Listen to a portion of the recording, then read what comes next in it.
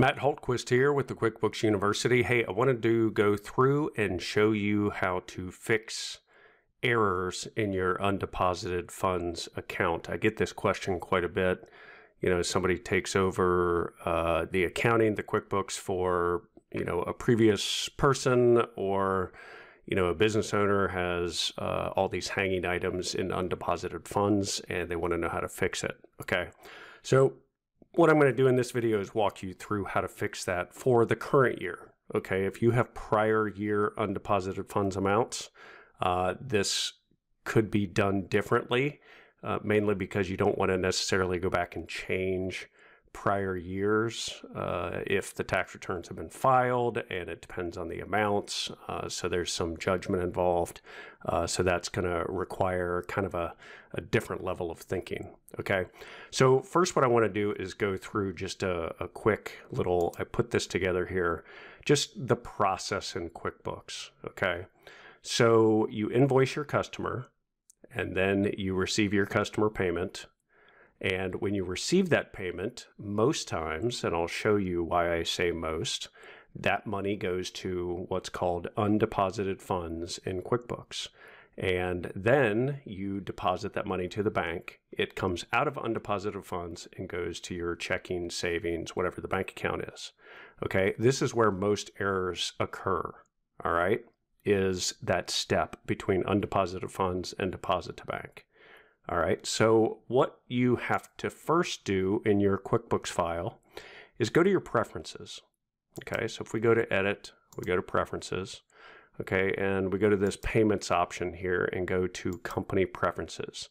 You're going to see an option here that says use undeposited funds as a default deposit to account.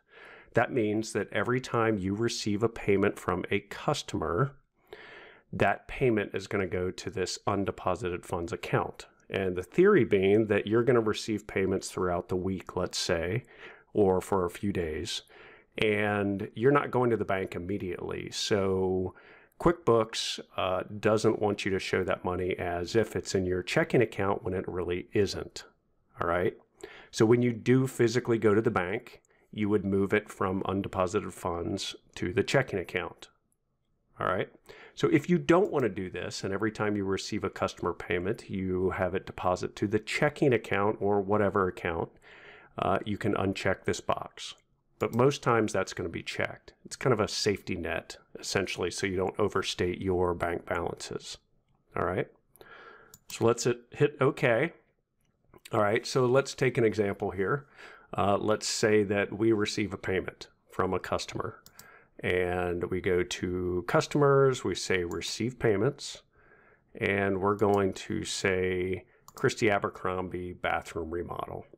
All right, so she has two of them here, and this one is $4,522. So let's say that she makes a $2,000 payment on that. All right, and we say it's a check, and we put in the check number. All right, and it'll show $2,000 payment. And we hit save and close. All right. So what happened to that? Okay. So that amount, that $2,000, went to this undeposited funds account. So when we go to the bank, we go to banking, make deposits, and you're going to see that the $2,000 payment here is showing in undeposited funds. So if we're going to the bank and we say, here's the $2,000, we're going to make this deposit in QuickBooks, and we hit save and close. Okay. Now we're going to see that it's going to show up in our checking account. All right. I think this was right here, 12/15, $2,000. And you'll see that it came from undeposited funds. All right. Now, if you don't do the undeposited funds step, it will just go to your checking account. All right. So where do the errors occur? Well, they can occur in a couple of different places. Okay. So let's go back up here and we say customers. Let's say we follow this process. We say receive payments, and we say again, this is Christy Abercrombie remodel bathroom, and she pays the rest of the $25.22.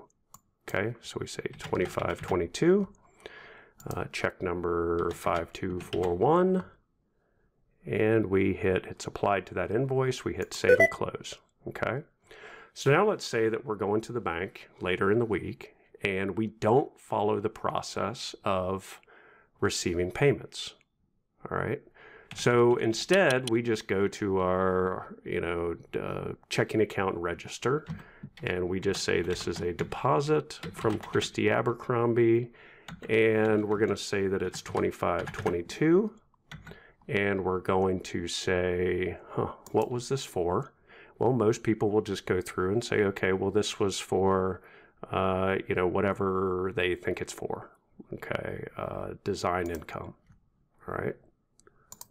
And they record it. Okay, so we have a deposit here of $25.22 in the check register because we went and made that deposit. But if we didn't follow the step of banking, make deposits, and check this off, it's just going to stay there. All right, it's not going to go anywhere. Okay, so what happens in this situation? Okay, well, what essentially is happening is that you are double counting that income.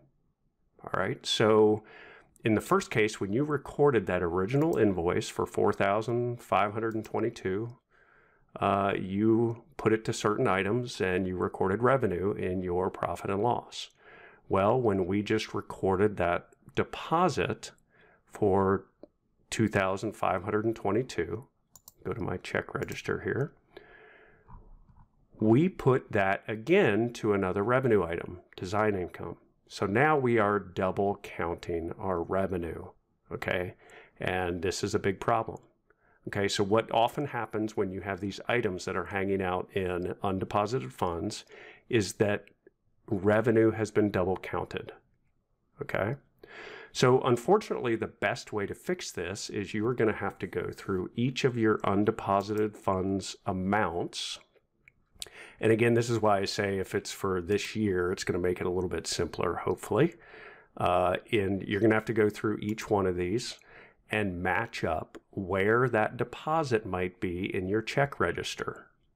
All right. So if the 2522 came in, you're going to have to go to the check register. And I always tell people you're going to have to void this deposit. Okay. I don't like deleting. I just like to void, that way we have a record of it. If we say void deposit, hit record, okay, and then go to banking, make deposits, okay. Let me close this so the screen comes back up. Then make that deposit, all right. So what do you do if this happened in a previous bank period that you have already reconciled? Well, you're going to have to go back and unreconcile that statement, that month for the checking account, and re-reconcile it, okay? And the issue is if you do not get this out of undeposited funds and you do reconcile, you'll be able to reconcile for that month, and that money will still be hanging out in that undeposited funds account. So if it's for a previous month during the current year, you're going to have to unreconcile the account for that month, record the deposit correctly, and then re-reconcile the account. So it will take some investigation, some work for you to figure out, where the issue is so that you can go back and fix it. All right. So it can get a little bit complicated, but it's doable. You just got to figure out where those amounts are coming from and how they got recorded incorrectly in the first place, and you'll be on your way to fixing it. If you have any questions, reach out to me and head on over for the full QuickBooks training at QuickBooks University. That's qbuniversity.org.